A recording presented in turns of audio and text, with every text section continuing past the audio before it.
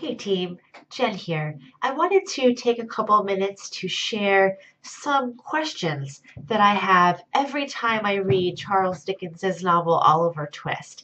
And first I want to apologize for being really congested today. I have a little cold, so bear with me. In general, whenever I read Oliver Twist, many contexts come to mind, but what really occupies my attention is Dickens's treatment of children.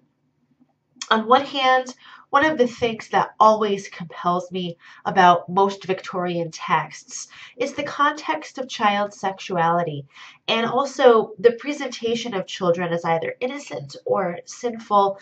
And I think that during the Victorian period, this is so important because children, the impression of children, the understanding of children was really shifting from its romantic beginnings and changing a lot. But in Oliver Twist in particular, the orphan really stands out, primarily because our protagonist is an orphan, but most protagonists of Victorian literature are orphans.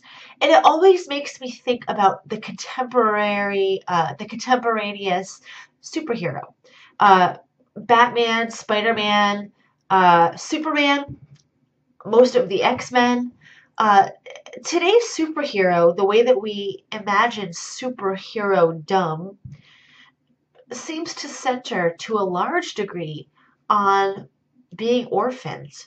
Uh, and for me, one connection between superhero dumb of the 20th, 21st century and orphandom of the 19th century, I want to know how we can connect those together. Is there a kind of heroic quality for Victorians in the orphan? Um, and what about villainry? I mean, so few supervillains are orphans, although there are some. But what is that relationship? And do we see markers of superhero-dom in Oliver Twist? And if we do, where are those? This is something that I am very interested in kind of exploring. And if you are too, then I look forward to hearing your responses in the discussion forum this week.